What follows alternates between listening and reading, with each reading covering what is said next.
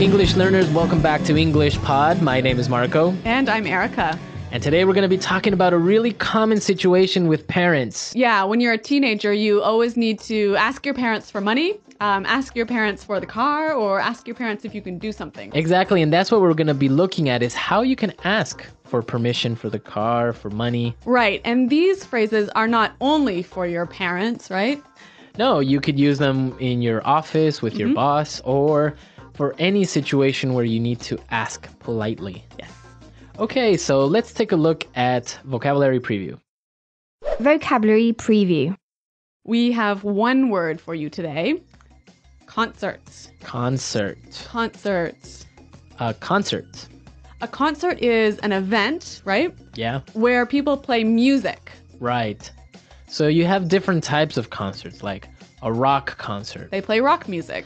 or a pop concert. Yeah, pop music, or even a classical music concert. Exactly, where you have people playing violins and pianos. Yeah. Okay, concert. So concerts are always for music. Yeah, exactly. They're always for music. Well, with that, let's go into our dialogue. Marco, what happens here? Well, basically, we have a teenage girl who needs to go to a concert and is asking her dad for something. All right, let's listen.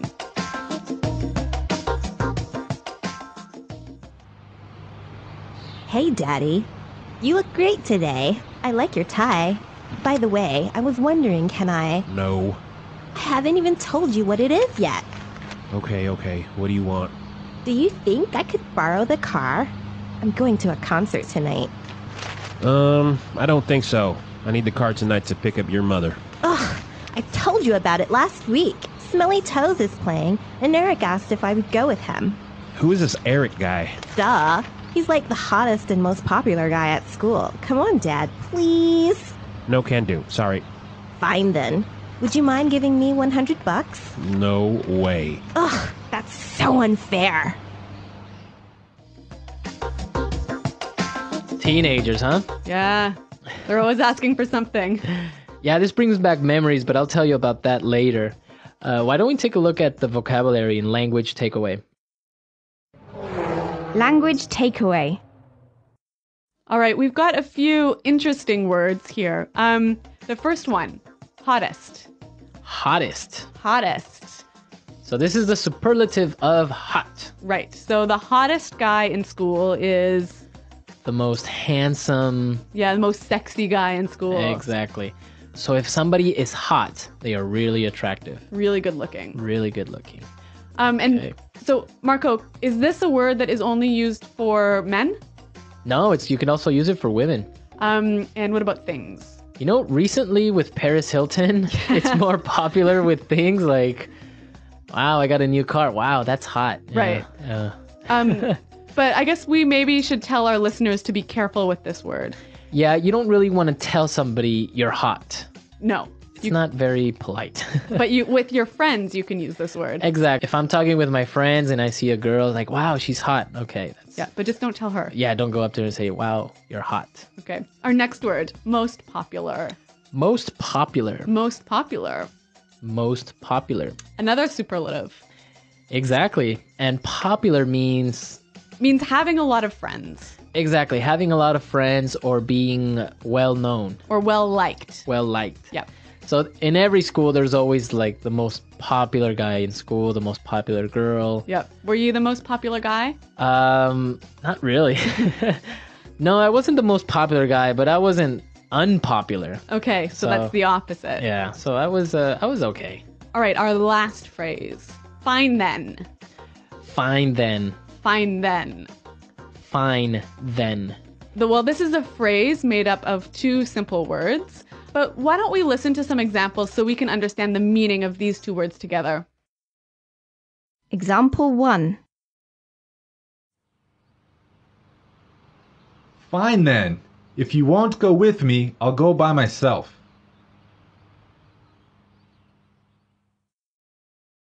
Example 2.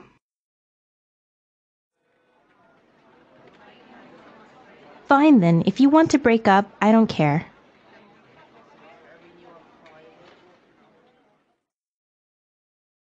Example 3. You want to go out with your friends? Fine then, go!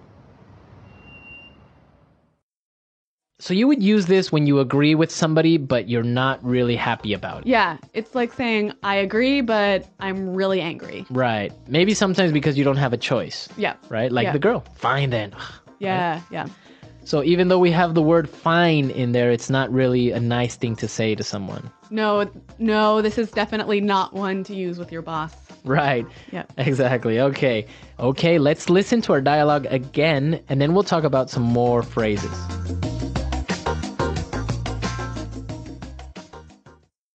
Hey, Daddy. You look great today. I like your tie. By the way, I was wondering, can I... No. I haven't even told you what it is yet. Okay. What do you want? Do you think I could borrow the car? I'm going to a concert tonight. I don't think so. I need the car tonight to pick up your mother. Ugh. I told you about it last week. Smelly Toes is playing, and Eric asked if I would go with him. Who is this Eric guy? Duh. He's like the hottest and most popular guy at school. Come on, Dad. Please. No can do. Sorry. Fine then. Would you mind giving me $100? No way. That's so unfair. There's a lot of phrases in this dialogue that we can use to ask for something, right? Exactly, and in a very polite way. Okay, so we're going to look at 3 ways of asking for something. And the first way is, I was wondering. I was wondering. I was wondering. So I could say, I was wondering, can I borrow your car? Yeah. Or, I was wondering, can I stay at your house? Okay. It's a very nice way to ask something. Yeah, it's like to begin a question. To begin, yeah. Mhm. All right, let's take a look at the next one. And it's basically the same thing. Do you think I could? Do you think I could? Do you think I could Do you think I could? borrow the car? Yeah. Right. Or, do you think I could use your computer? I can say, I was wondering, can I use your computer? Do you think I could use your computer? Yeah, they mean the same. Right. Now let's look at the last one. Would you mind? Would you mind? Would you mind? Would you mind? So I could say, would you mind holding this for me? Yep. Or, would you mind finishing this report for me? Now there's an interesting thing here that you have the verb in a gerund form, right? Right, the ing form. Exactly. Giving, holding, Yep. finishing, So we've got, I was wondering, can I do something? right? And would you mind doing something? Yeah. Mhm. So you have the ing. Be very, very careful. Be sure to not say, would you mind to give me? Right, that's wrong. Right? That's wrong. Wrong. So you would say, would you mind giving me? Yep. Okay. Let's listen to some more examples of these 3 phrases. Example 1. Would you mind cooking dinner tonight? I'll be home late. Example 2. We were wondering if you could buy the tickets for us? Example 3. Do you think you can have those reports finished by today? All right, so I think it's really clear now, and Yep. it's a very useful way of asking for things. Okay, so let's listen to our dialogue for the 3rd time, and then we'll come back and talk a little bit more. Hey, Daddy. You look great today. I like your tie. By the way, I was wondering, can I... No. I haven't even told you what it is yet. Okay. What do you want? Do you think I could borrow the car? I'm going to a concert tonight. I don't think so. I need the car tonight to pick up your mother. Ugh, I told you about it last week. Smelly Toes is playing, and Eric asked if I would go with him. Who is this Eric guy? Duh. He's like the hottest and most popular guy at school. Come on, Dad, please. No can do. Sorry. Fine then. Would you mind giving me $100? No way. Ugh, that's so unfair. So Marco, you said that this dialogue really brought back some memories for you. Yeah, my dad was exactly the same way. I would just say, Dad, and he would be like, no. Wow. So he would always cut me off before I ask anything. Sounds like a pretty strict guy. No, but it was a lot of fun. Sometimes he would just say it just to make me angry or something like that. Like just as a joke. Yeah, exactly. Yeah. But it was difficult to get him to lend me the car, for example. Really? Oh, yeah. I mean, he wouldn't just lend me the car. And sometimes if he did lend me the car, then the next day he would be like, hey, you need to wash the car or something like that. Okay, so you had to pay him back. I had to pay him back with something. In my family, I was always allowed to borrow the car because we lived really, really far away from the city. So there were no buses or subway. But I always got to borrow the worst car, the most terrible car. Oh, really? Yeah. Which led to so many problems, like my car stopping working in the middle of the street, which was never good. We did used to live a little bit further away from downtown, but we had a good bus system. Yep. So it'd just be like, take the bus, it's cheaper, and stuff like that. So I didn't really get the car that often until I bought my own or until I had a motorcycle of my own, and then problem solved. All right. Well, I want to know from our listeners, what did they ask for from their parents? Exactly. Did you ask for the car? Did you ask for money?